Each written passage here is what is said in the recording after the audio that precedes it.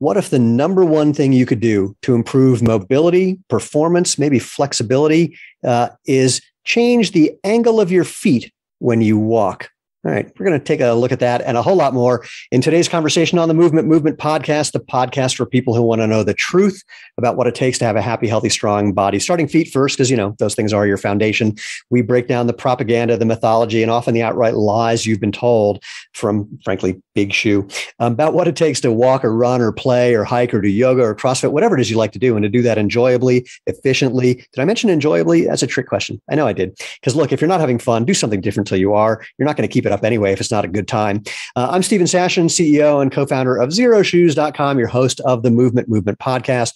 We call it the Movement because we're creating a movement. We'll talk about that in a second, about natural movement, letting your body do what it's designed to do, and showing people, helping them rediscover that is the obvious, better, healthy choice, the same way we currently think about natural food. And the first movement is involving you. It's nothing you have to do. You don't have to pay anything. There's no membership card. There's no secret handshake other than just sharing what you discover about natural movement. And one way you can do that, go to our website, www.jointhemovement.com. You'll find the previous episodes, all the ways you can interact with us on Facebook and YouTube and Instagram, et cetera. All the ways you can download the podcast into different places. And look, just, you know what to do. Share, like, thumbs up, review, et cetera. In short, if you want to be part of the tribe, please subscribe. So let us jump in. Kelly Starrett, it is a pleasure to chat with you. And I'm going to let everyone know we should have started this conversation a half an hour ago, because that's when you and I started it. And we just could keep going for hours. But here we are. For the 5 people on the planet who currently don't know who you are, tell them who you are and what you do. Oh, boy. Great dancer, connoisseur of cookies and ice cream. Look, I am a physical therapist by training, but I'm a strength and conditioning and movement coach. And what I would say is I've actually spent a bulk of my time thinking about how we can help people take care of their own bodies. And whether that's, how do I get out of pain myself? How do I improve my positioning mechanics? How do I self-soothe? We're really trying to help launch and continue to nurture this revolution about you being able to understand what's going on with you. I love it. Now, before we jump in, I have to confess something. The last time you and I talked, which I think was in 1927, something way back when, we had this great conversation. I recorded it. I was planning on doing really neat things with it. We got off. I hit save and my computer crashed and I lost the whole thing. And I emailed you and told you that. And we basically have had almost no conversation since then. And I was convinced that you were like, thought I was snowing you in some way or mad at me for something. And I knew I was making this shit up in my head, but nonetheless, I was so upset because it was such a great conversation gone into the ether thanks to the magic of computer technology. So I'm thrilled. Well, the good news is that we are much more reasonable men, reasonable people now, and we have even more experience, so we can actually try to solve some of these problems now. I think it's fine that you said more experience instead of saying, dude, what happened to all that gray in your hair? Where'd that come from? Ended up in my beard is where it happened. Yeah. Luckily, I can't grow a beard, because if I did, it's all gray. It's really crazy. That's what happens apparently at 59 and a half. At least that's what seemingly happened to me. So let's jump in and talk about, what I teased things with about feet. This is a really provocative thing about some things you've discovered about biomechanics. And I'm going to let you just lead. And I know I'm going to have a bunch of questions that I'm going to ask you once you start doing that. One of the issues, I think, is that we are all having a conversation about what's the fastest way up Everest? Which equipment do I take? What do I carry oxygen or not? And meanwhile, no one is at base camp yet. We don't have bodies that are durable and sort of done all the preparation for exercise or for performance or going long or kind of straining ourselves. And one of the things that ends up happening a lot that we witness and in high performance environments in which we work, which is everywhere, we see that people are coming in with either complex behavior solutions, complex technology solutions on top of complex behaviors. And that means that we have a fitness problem and a health problem in America. Everyone gets a Peloton. That just doesn't scale. It maybe is incomplete thinking. Certainly Peloton can help us out of this thing a little bit, but it's maybe an incomplete thought, right? So what is it that humans need to do? And more importantly, what are the places where I can recognize that a lot of people are really busy, that they are working at their limits of their available capacity. They have jobs and families. They're trying to do the right thing. They're trying to make better decisions. So how can I constrain the environment so that's not another thing I have to do? I don't have to go through some foot activation program, but that my environment is nurturing my positions, it's nurturing my tissues, it's nurturing my movement behaviors. And it turns out that learning and practicing to stand with your feet straight and walking with your feet straight means that when we start to add speed to that, when we start to add load or intensity to that, it's a behavior that my brain has practiced for thousands of reps. And if you want to have a foot that works well, then you're going to need to have that foot be straight when you walk, when you stand. And again, this isn't about pain or no pain, because that certainly can be an ongoing run-on aspect of having incomplete foot function. But if you want to have the miracle, the full bounty of the miracle of your big toe, or of your plantar fascia, or of your ankle, of your hip extension, having your foot straight is going to at least unlock that potential to you. So again, this isn't a conversation of poverty, like, oh, you're above the poverty line, great, by $1. I want you to have full access to the miracleness that are your feet and body. So one of the things you can start doing is practicing standing and walking with your feet straight. And it turns out you can walk with your feet turned out like ducks your whole life until you want to run fast and run far or cut or jump and land your strongest position. So there's a great saying, that one of our friends, our coach, says there's more variation in waltzing than there is in sprinting, which means at low load, low speed, we can buffer a lot. But when we start to extrapolate that out, when we start to go long or start to go fast, you'll see that the best functions and methodologies of how the human body functions, what our physiology says we should move, it all starts to approximate. And guess what?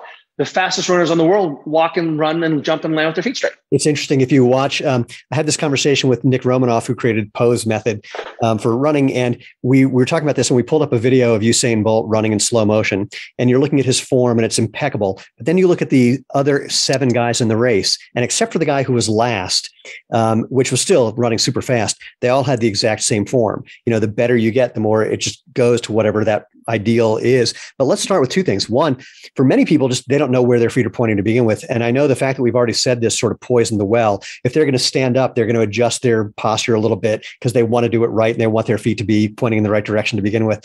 So, can you give people an idea of something they could do? I'm imagining like close your eyes, march in place, stop, and then take a look at your feet, or something to see what their their habitual position is before we talk about what it's going to take to move them into something feet straight and more effective. Well, the real question is, why aren't your feet straight now? That's really where I was going next. You right? Jump ahead, man. So, really, ultimately, let's look at movement as a behavior, right? And that's a choice. And sometimes it's an unconscious choice. We say that humans will, default to their conditioning. They'll default to their most practiced behaviors, your most practiced positions. It's almost like we can say practice doesn't make perfect, practice makes permanent. And we know the key to adult learning is repetition, and that a child has to do something over 10,000 times. They'll fall and cruise and sit and stand. There's a lot of tolerance in the system. And I think the foundational issue is it's okay to turn your feet when you need to cut, or you're walking on a weird surface, or you're uneven. Like, that's why you're supposed to have all this variability, so that you can walk down a riverbed and have to make your feet fit where they were. But when we're standing, we want, or lifting or moving or practicing with intention, we cultivate what we call a reference foot position. And that reference foot position is that if you just find yourself standing, and by the way, yoga calls this Tadasana, right? It's almost like we've done this for a long time. You should have 50% of your weight on the ball of your foot and 50% of your weight on your heel. And then you should be able to put your big toe on the ground. And if you look down, your ankles should be in the middle of your feet. So if your knees come in, your ankles are now on the inside of your feet. And if you pick your big toes up and roll the knife edge, your ankles are now biased towards the outside of your feet. And so if you just look down and put your ankle, so it's not too far in, not too far out, but right in the middle of your ankle, right in the middle of your foot, that's called subtalar neutral in the world. And if you're balanced front to back, you now have a fantastic reference foot position. In that position, you're going to begin to have all the access to the incredible physiology. So for example, one of the reasons that you'll see that everyone on the planet who is into performance either starts at the pelvis and ends at the feet, or starts at the feet and ends at the pelvis, right? It doesn't matter where you go. And eventually you're going to become obsessed with feet and obsessed with breathing. Like there's the pathway of the modern coach. Hold on. Don't leave your butt out of the equation, because you're going to get obsessed with your glutes as well.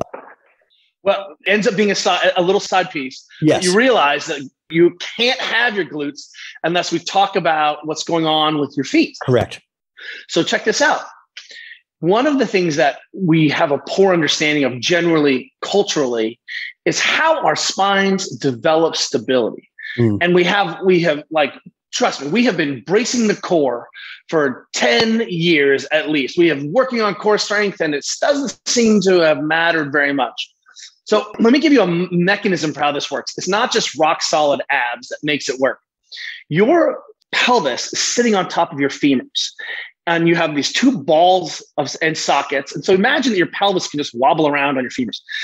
The way that your body creates stability is not by making your butt pull down and making your quads pull forward, and then you're in some kind of tug of war with two long ropes. It's through the rotation developed by the femur to pelvis relationship.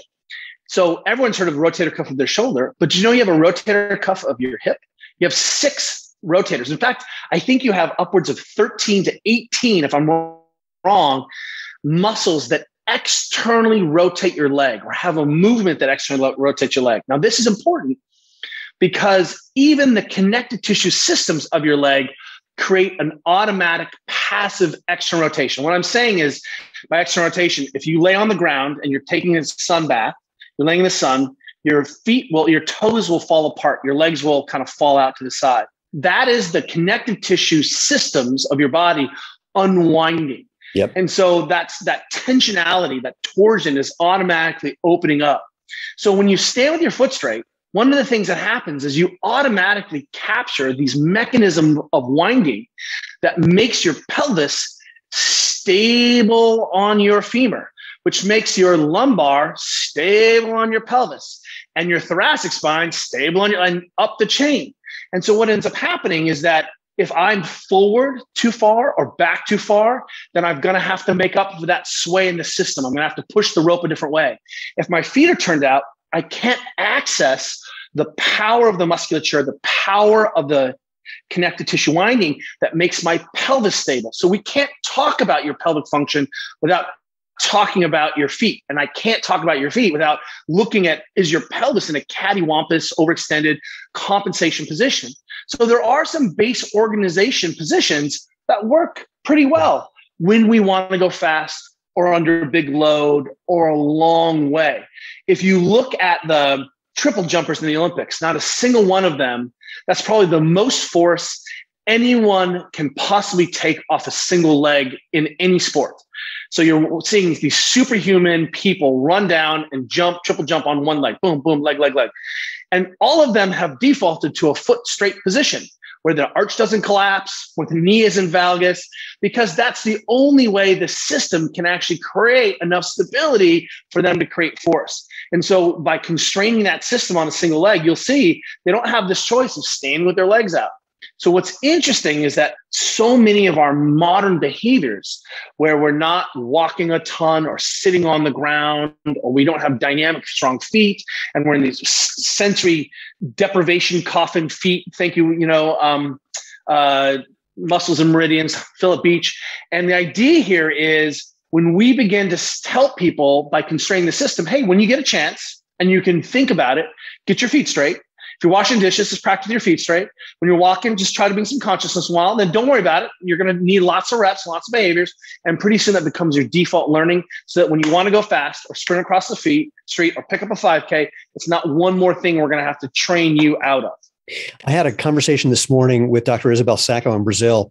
She did a study where she took elderly women over 65 who had knee osteoarthritis and put them in a super cheap minimalist shoe. And she wanted to do something super cheap because it was available in Brazil, and studied them for 6 months. And at the end of 6 months, one of the first things she said was one of the results was they went from having their feet turned out to having their feet straight. And I said, did you look at glute activation as well? She says, yeah, their glutes were working better too. And so I'm curious if you have any thoughts about if someone's going to practice walking with their feet straight. Obviously, I mean, you and I agree, barefoot whenever you can. But if that's not going to happen, what might help people do that? Or in other words, I'm thinking, let me back up and do it this way. I had something going on with my right leg where it was externally rotated a bit. And someone gave me an exercise where they had the idea that somehow I'd be able to relax enough where my foot would come back to being straight. And after weeks of doing this with no effect, I just forced my foot straight and tried to see if I could relax into that. And I did. And then it was solved in 20 seconds. So I forced my way there and then found a way to kind of chill out. And that made it change. Do you have any suggestions for people who notice their feet are turned out, who want to experiment with walking, that might make it not necessarily easier, but might, you and I talked about Moshe Feldenkrais before, that might give their brain the information that it needs to make that adjustment more effortlessly? There's a million ways into this, right? What I like to think of is sometimes the brain is so clever that if you give it more degrees of freedom, it will automatically do the right thing. So let me tell you what I mean. So I work in all levels of professional sports. And one of the things I don't do when I'm working with athletes and teams is I don't adjust technique. If you have a running coach, it's your running coach's business to teach you running. And I'm not ever, as a physio or performance coach or strength and conditioning coach, going to give you running advice. My job is to get you prepared to be able to receive the information that your coach is teaching you. So what it does is that it gets me out of hot water, because I'm not arguing about how this NFL quarterback should be throwing the ball, or how this Cy Young Award winner pitcher should be going, or how the skier should be skiing. What I do is restore what it is you should be able to do, that we move and teach to the highest expressions of the movement. So one of the ways that we can begin to do that is by saying, well, do you have access to your native physiology? I'm talking about the range of motion that every physician says you should have on the planet, every physical therapist should, every chiro, every naturopath, every osteo, every kinesiologist. Everyone agrees that within a standard deviation, unless you have some weird congenital thing going on, which happens very, very rarely. Very rarely, what you'll see is, that everyone has about the same range of motion within about 5 degrees. And that 5 degrees doesn't matter. That's irrelevant, because you are missing 100% of your range of motion in certain ranges, or hyperbole, 80% of your range of motion in these ranges. So what ends up happening is that your brain, when it starts losing movement choice and options, starts to shut down potentiation. It starts to shut down your ability to access positions. And so your center of balance is a little bit off, or you can't react as quickly. And it's because your brain is, again, the most sophisticated structure in the known universe. So one of our hypotheses, which we've been running forever, and remember, I'm a classically trained physical therapist, and so range of motion matters, is that when we restore people's native ranges or help them move towards those ideals, and what I'm saying is not Simone Biles gymnast craziness, I'm talking about basic range of motion, then we don't have to have a lot of these, this is my Kung Fu grip, this is your Kung Fu grip style conversations, because suddenly what we're doing is reintroducing choice to the brain. And so here's a simple way of thinking that. We tend to see, as modern people, that we do not spend a lot of time with the leg trailing the body in like a big lunge position. We call this hip extension. So if I stood up from a chair, I'm extending the hip, but taking the hip where my knee comes behind my butt like I'm sprinting, that's hip extension, right? And it turns out that most people are highly deficient in hip extension. You'll see it if I look at your total movement language for the day. You may walk around a little bit and your knee is going behind you a few, but it's not going towards its native range of motion very much, the limits of its native range. So yes, it's important that you spend some time there and learn how to control that. We have things like lunges and isometrics and a whole host of millions of ways of training those positions and shapes. But ultimately, you can't get into that shape whether you want to or not, actively or passively, because you're stiff or your brain's trying to protect you. Both things are valid. Right. So what ends up happening is that people don't recognize that when their foot comes down when they're running or walking, that foot started from somewhere, and it started behind your body.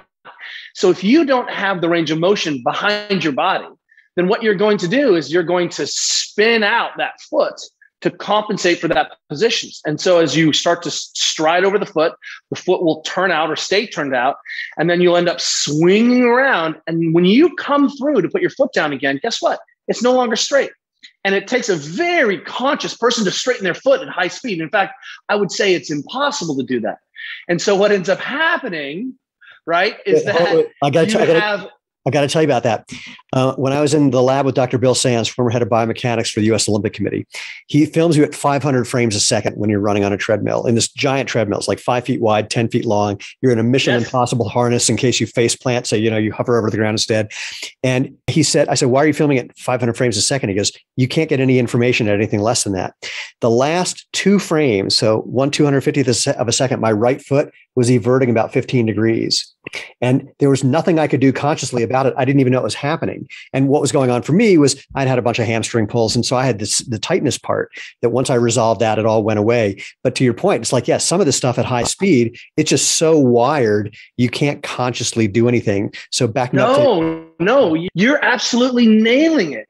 And nor should we have to be consciously thinking about, right? Those are called running drills that we do for practicing positions for 5 minutes, because turns out human movement is skill-based. Running is a skill, right? That ultimately we want to work on and refine and work on. And this red eye and this marathon, jumping afterwards and sitting at my desk for this deadline may have altered my range of motion temporarily. So I'm trying to reclaim that through my movement skill, movement training, movement practice, movement prep. So what ends up happening then is when we start to see that my start position is actually dictated by my finish position, then it's going to be really difficult for me to understand why I overstride, why my arch hyper collapses. Yes, there's pronation that happens in the foot, but not when the foot is under your base of support. If you put that foot way out in front of you and give it an hour to collapse, it will take an hour before that foot goes to its end ranges of the seatbelt, hangs on all the ligaments, you've power stretched you torsion your plantar fascia, your posterior tib is locked down, and then you're trying to propulse on that. Your big toe doesn't work. You can't spring off this thing. And all of a sudden you're like, I don't know why I'm so slow. Why am I so slow, coach? Well, it turns out you cannot run your fastest overstriding, hitting a brakes. So one of the things that we do, for example, when we work with runners, is we'll constrain the system. We automatically say you have to run at 96, not 94, not 92, not 90 cadence on the right foot, but 96. I make them so high that they can't actually overstride off the bat. Right. So I make it so that their stride rates comes up. They get springier. They're powerful. Of course, 90 is fine on hills. When you're a skilled master, you can do whatever you want. But we immediately say, okay, well, it's going to take a second to improve your hip extension, but let's constrain the environment so that we have a better foot contact. Because now we're talking apples to apples, not apples to oranges. And you can imagine that now we're seeing a shifting sands of a human being being continually molded by the amount of sitting we're doing, the lack of exercise, the lack of sort of hip extension. And then all of a sudden we're like, fitness is cool, running's cool, everyone can run, it's so rad. By the way, I have the shoe that has some magical control that when you come sliding in, the shoe will be there to prevent you from going through the windshield. And all you have to do is think about it in those terms enough. And you're like, well, that's kind of a crazy sport I engage in, right? I find out what the limits of my tissue tolerance is. And can I find the right biomechanical cushion to limit this technique error? So what I'm saying in shorthand is if we start doing we call it the couch stretch. It's a position we invented. You can Google couch stretch and do it while you're watching TV. It just works it's an exaggerated running hip extension position. You can do Eldoas in a hip extension position. You can get into a lunge. You can just lunge and squeeze your butt. But what you've also talked about was that if you can't extend your hip, one of the things that first turns off is your glutes. And so if your hip is in flexion or flexion bias, that means your hamstrings now are doing what? They're extending your hip and flexing your leg. That means your hamstrings always are doing that, but now they have to do the work of the butt. No wonder you're a runner with a flat butt. You can't extend your hip because your hips are so short in the front, or you don't have access to your hip extension. So when we teach hip extension, we also teach it with, can you practice squeezing your glutes there? So that the faster you walk, the faster you run, it's your glute that's predominantly driving your hip extension and that springiness. It's not just your hamstrings doing double duty. And that means your pelvis is more stable, your lower limb functions more effectively. And all I did was give you your hip extension back. And sometimes when we're talking about all these complex behavior modulations, I'm like, hey, do you notice that you can't squat all the way to the ground? Isn't that weird? You can't squat and take a poop in the woods, or lower yourself to the ground, or sit cross-legged, or extend your hip. And yet we're arguing about what the fastest way up Everest is. So let's get you to base camp first. And then you can take any way up Everest you want. Then we can argue about what shoe you like the best, or which shoe is the cutest, or which training template allows you to handle the most volume. I don't care about that stuff, because we're arguing based on these logical fallacies underneath. So I got to say two things, or maybe three. Thing number one, for anyone listening / watching this, you're going to want to, first of all, I got to do it this way. Kelly, I need to give you an award. You're the only person I've met who talks at least as fast as I do. So which is a pleasure for me, but people have said to me that they listen to most podcasts at double speed, except for mine. So I'm going to suggest that people go back and listen to this at like half speed, because you threw out so much so quickly that, even if you're taking notes with, and you're a stenographer, people will miss a lot of the subtle little things that you said, which is totally dreamy. And I want to throw out a variation on what you just said about using your glutes for walking and everything we were just talking about. When I quote, teach people how to walk, I give them a drill to do or something to play with. I go, think about being a skater. So when you're skating, you use that one foot that's on the ground that's actually active to drive back, to drive your heel back. That's the thing that moves you. You've got one foot that you're sliding on and a foot that's pushing back, that's moving you forward. So let's do the same thing when you're walking. I say, lift your left foot slightly off the ground, half an inch off the ground. Don't do anything with your left foot. Leave it there. Don't lift it. Don't put it in front of you. Leave it alone. And now, like you're skating, push back with your right leg and just use your left leg to keep you from falling on your face. And then repeat on the other side. Lift your right leg slightly off the ground, push with your left leg, and then just use your right leg to keep you from falling on the ground. And then, make it look a little less mechanical and a little less robotic. And just basically, this is just training people to start using their glutes as the prime mover for walking. And eventually it becomes much more subtle, but then you notice you're walking and your back doesn't hurt, your knees don't hurt. You're kind of gliding along a little more. It looks like you're having a good time when you're doing it, instead of, kind of pogo sticking from one leg to another. And like you were saying before, then that's going to go, if you're going to start at the glutes and go down to the feet, that's one way of doing it. Start with the feet, you're going to start feeling the glutes. It's a two-way communication. And to 100%. Yeah. And to your point, it's like until, one of the things that's really interesting to me about humans, and by interesting, I mean annoying as crap, is that if we get some minor injury, we forget that the goal of our body, if you will, is just to get back to the point where we can survive, not get back to the point that we were pre-injury. So these little things we do, little things can get us having some little imbalance or some little tightness or stiffness or laxity that, if we don't pay attention to, we'll habituate to it. We're not going to notice it. And then it's just going to get progressively worse as we work around it instead of getting back to the way it should be. And like you were saying, getting back to the basics. I like the idea of basics and base camp, getting back to the basics to make sure that everything, the fundamental stuff is working properly before we try and do the heavy duty stuff that is just much more refined that you're not necessarily ready for. And of course, the biggest problem is we're not going to know we're not ready for it unless we do something to check and see where we are with those basic movement patterns, that basic flexibility, that basic mobility. I agree with all of that. And, one of the things that I really liked, I stole from an old running coach from '84 Olympics, she would have her athletes speed walk an 800 before they ran. I love it. And the reason is you don't actually require a lot of glute recruitment to walk. It's because the glute is the biggest, strongest muscle in the body. People can squat, 1,500 pounds, 1,400 pounds. That's not hyperbole. They squat a lot. They can deadlift a ton. That butt is really, really strong. Look at our sprinters. Why do our sprinters have such big, strong, beautiful butts? Because they use that butt to extend the hip.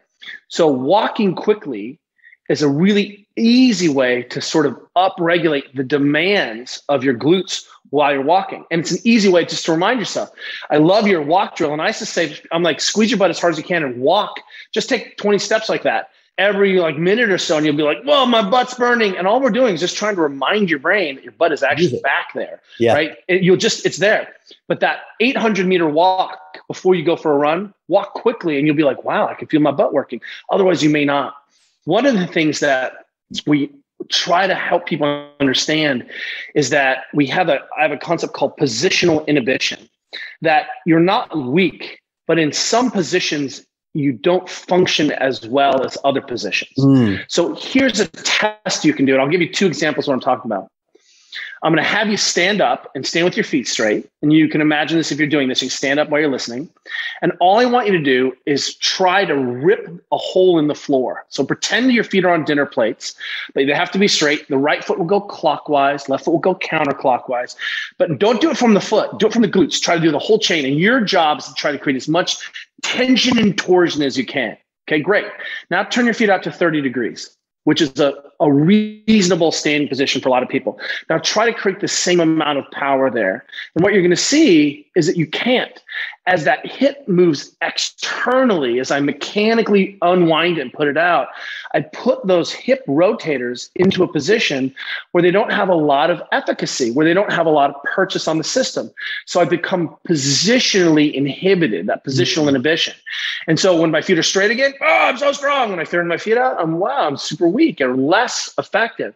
Now, that's a good example of, hey, I can begin to access my functionality when I start to constrain the system. And in this system constraint, I'm talking about, for example, if I don't want to eat cookies in the house, I don't have cookies in the house. If I want to have better glutes, I just stand with my feet straight and I'm suddenly going to automatically have that. And don't get me wrong, it may be uncomfortable initially to practice standing. So don't worry about it. Do what you can, move around, do what you can, move around. But there's another thing to notice when people do that is watch what happens to your arch when you do that.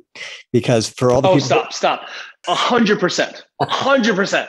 Let me just say this on record. I have never met a human being that does not have an arch. People have little arches, right? People have some arch, but we have taken a room full of, this is not hyperbole, 800 people in a room, and we teach them how to create this passive rotation. And what you realize is that the arch is connected all the way up to your butt.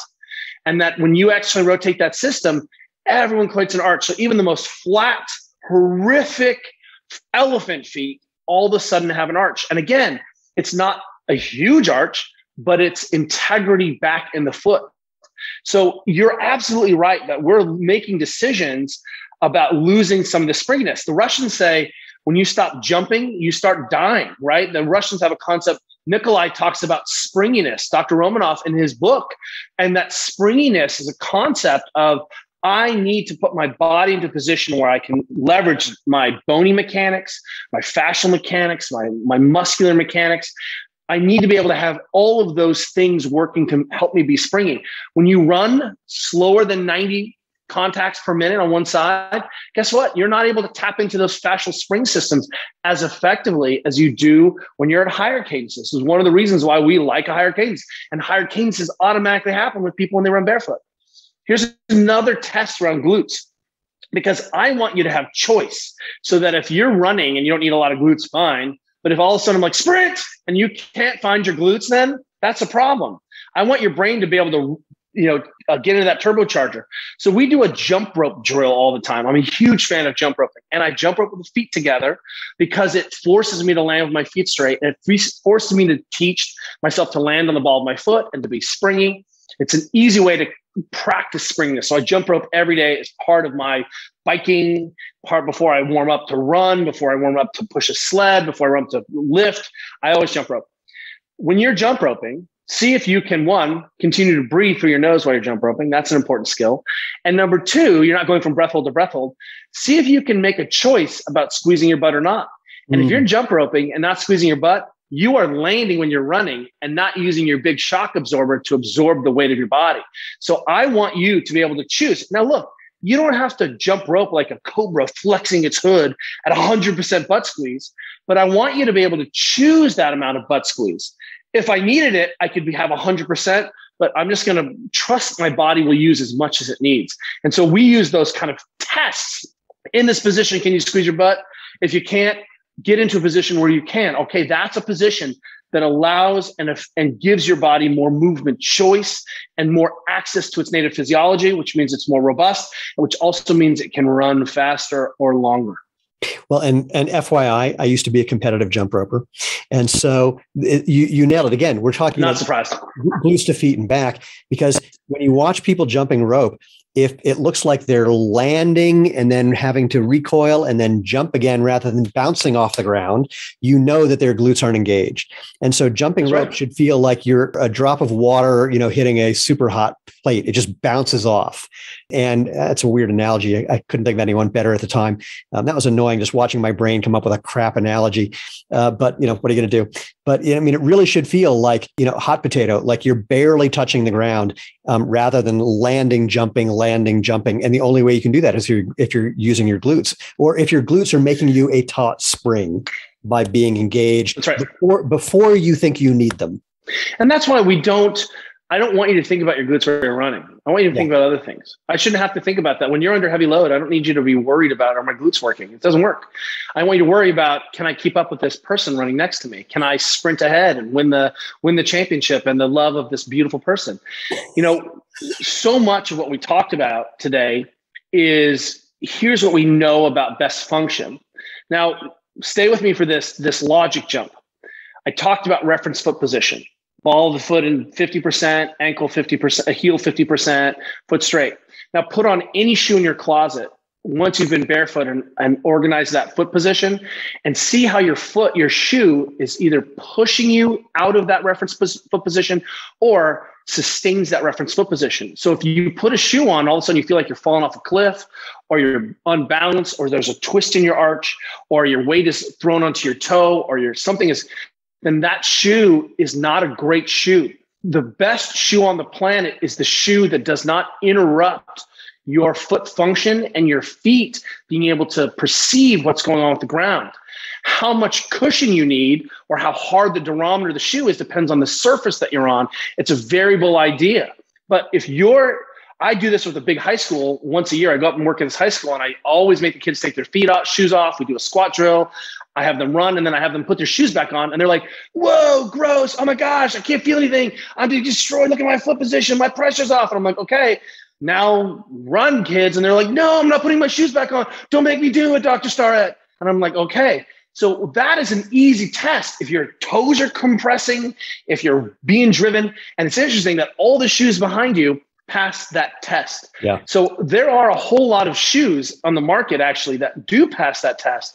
But if you're looking for a good shoe, stand barefoot, bring your awareness, slip into any shoe on the planet that you like, that makes you feel pretty, makes you feel handsome, makes you feel like a person, and not interrupt. And suddenly what you can see is, hey, this is a fashion implement. I'm going to wear this with this jeans for 2 hours. It's not going to wreck my body, but that is not the shoe I'm going to live in day to day or try to practice my function in, because it's asking me to do something.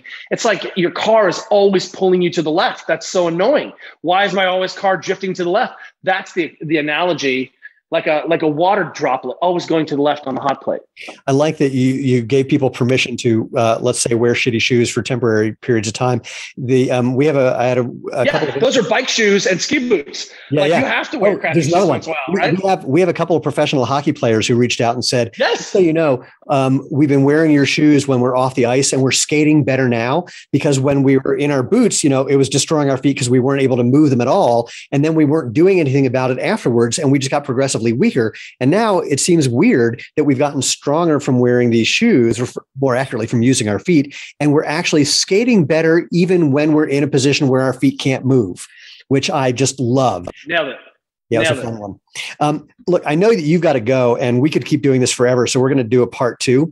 But before we pause for that, and I don't know when we'll do that, why don't you tell people how they can find out more about what we've been talking about, what you've been doing, and how they can engage in this process of getting back to natural and base camp before they, it doesn't matter, where you are now. I had a weird flashback. Back in my All-American gymnast days, my coach, who was a brilliant, brilliant guy, still is, said during one summer, he goes, we're going to work on nothing but round offs this entire summer. It's like, what? I'm already like, one of the top gymnasts in the country. What are you talking about? He's, yeah, but you got some little form things that are going on. We need to clean those up before you're going to be able to make it to the next level.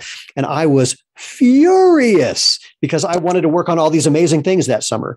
And all I did was like nothing but round offs. And then without doing anything else, when we got back to the other stuff I wanted to do, I was instantly able to do it.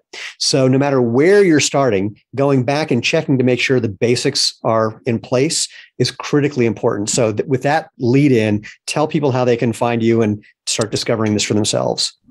Yeah, I'll just dovetail on that. That's really important that when we start practicing better function in all our movements, the gym has been very confusing, especially for runners, because basically what ended up happening is we're like, get stronger, have bigger physiology. That will make you a better runner. Like, oh, just put a bigger engine in the car. Just how many cylinders do I need? Strength is never a weakness, more cylinders, right? And what we're realizing that the strength and conditioning is actually coordination and practice training. And we're looking for transferability. And so one of the things that I'm doing all the time, your coach did this by practicing this position, is that he was able to clean up or address or improve mechanical efficiency in some of your landing positions, some of your other things. And lo and behold, that transferred better. Yep. That's why good squatting, maintaining your arch and maintaining your balance between front and back makes you a better lander on one foot, makes you a more effective runner, makes you a more effective cyclist. So all things improve and sort of support all things. That was really the message in that story, which I want people to hear. You don't have to be a gymnast. You have to practice. And practice is what physical practice meant. And if you go to yoga and you pay attention to your feet, you're going to have your mind blown at how smart that practice is. It's really evolved. If you jump into a Pilates class and really know what's going on with someone's foot, you're like, Joseph was not messing around. Joseph knew some things here, right? So we are, if you've ever been into a gym or a chiro's office, a physical therapist's office, you may have run into a book there called Becoming a Supple Leopard. And that book is almost 10 years old. And that what really was about how can you make your body, how can you own your own physical health and restore your positioning? And then really it's also about what are those principles look like in the formal language of strength and conditioning. So we now, our business is called The Ready State.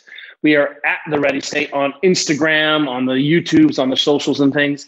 And on thereadystate.com, we actually have a 2-week free membership where we'll teach you how to do the basics of taking care of your tissues. And you can cancel after 2 weeks and have no subscription. But in 2 weeks, you'll be spun up enough to be able to say, hey, something hurts.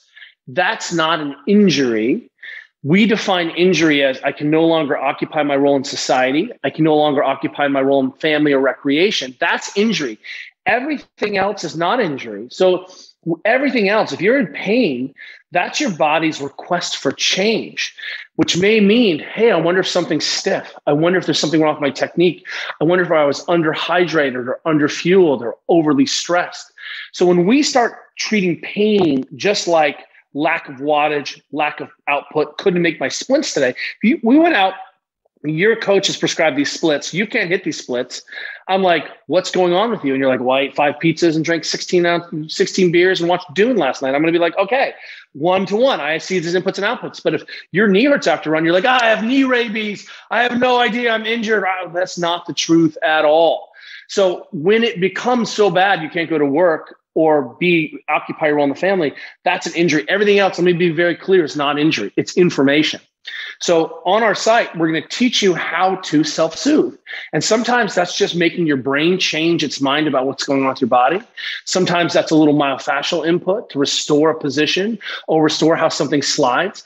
There is a lot of reasons why something can hurt, but that is the low bar. Really, what we're going to show you is how you can reduce the session costs from your running so you can run more or do whatever sport you want to do more. Or we're going to show you how you can relax or self-soothe or restore your range of motion. And all it takes, honestly, to begin this conversation is 10 minutes a night, a ball and a roller. We have lots of techniques and lots of more advanced skills. But you could start with the things in your house to be able to have a conversation about your skill, your awareness, and even your perception of your body. Because you said something right. Sometimes I need to remind your brain what your butt does. That's why we do this butt walk thing that we were talking about, right? Well, if you lay on the ground and put a lacrosse ball and just scoot around on your butt, your brain's gonna be like, oh, butt, look, I can feel the butt. You're on the butt. That's the butt.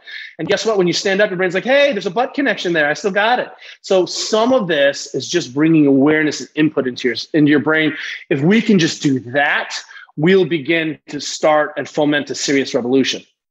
I'm looking forward to when, first of all, thank you. And secondly, what's so interesting to me about this conversation, in the same way that we talked about, you can start at the feet and get to the butt, and start at the butt and get to the feet.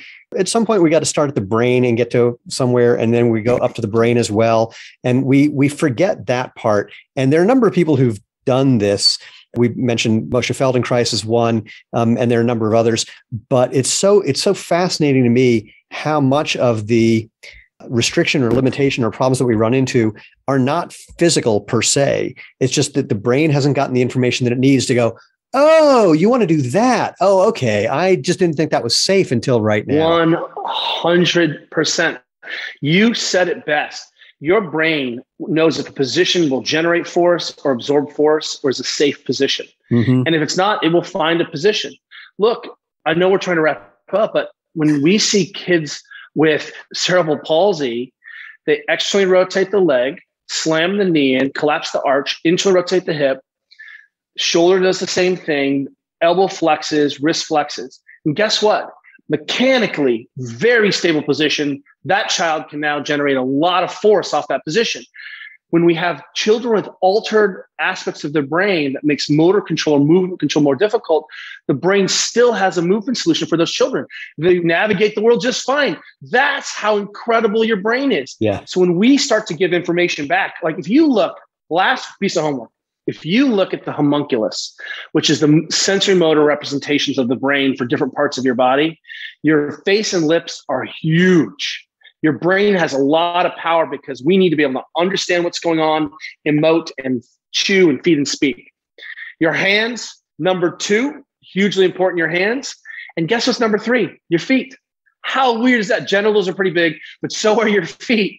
And what I'm telling you is that when you start to feel more through your feet, suddenly you're like, oh, is that why I do that pebble walking? And is that why I stand on the spiky mat? And that why wearing barefoot starts to make my back feel better? Because sometimes you're just not getting input into the brain, and your brain is looking for input all the time. And so all I'm asking for is a return to sanity, return to input. This is the thing I say all the time. It's like, you have more nerve endings in the soles of your feet than anywhere but your fingertips and your lips. It's not an accident. You're supposed to be getting information from that to your brain so your brain knows what to do with the rest of your body. And if you can't feel it, numb feet are dumb feet, and it makes the rest of your body do the same. And it's the simplest thing to say.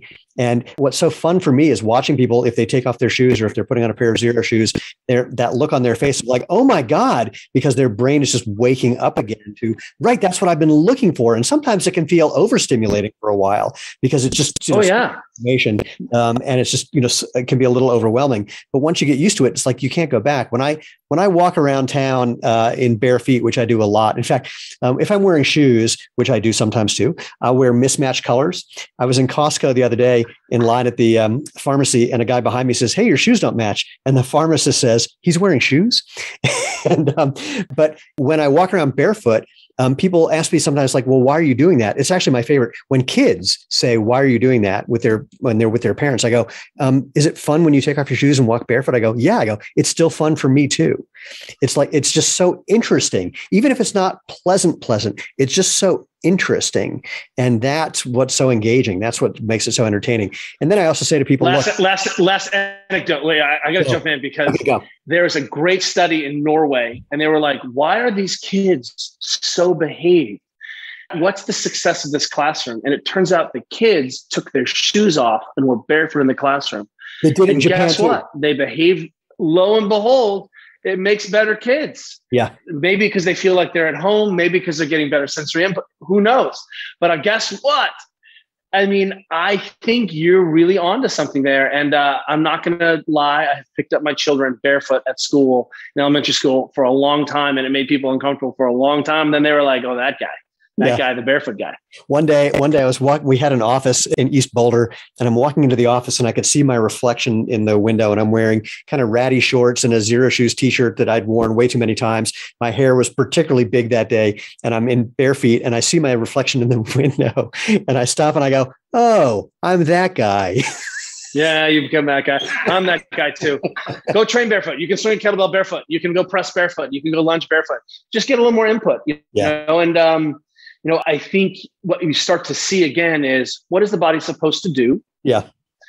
How can I not interrupt that system? I need to walk more. I need to get sunlight. I need to sleep. I need to eat whole foods. I need to feel. Right? I need to psycho-emotionally have good relationships, and my body needs to feel what's going on.